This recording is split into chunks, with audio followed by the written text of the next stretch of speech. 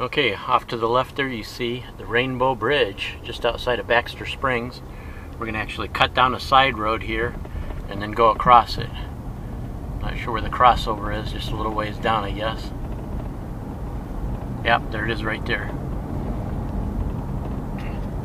Yeah, we've already found several things that were not even on our list or any of the lists for U.S. historic places. We got into Baxter Springs, this nice old gentleman in the gift shop. Even though it was closed, he had us come in the gift shop and showed us around.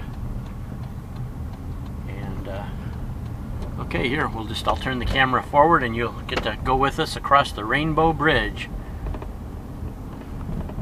Not sure if it's the same Rainbow Bridge they talk about with the animals, but it's a nice looking bridge.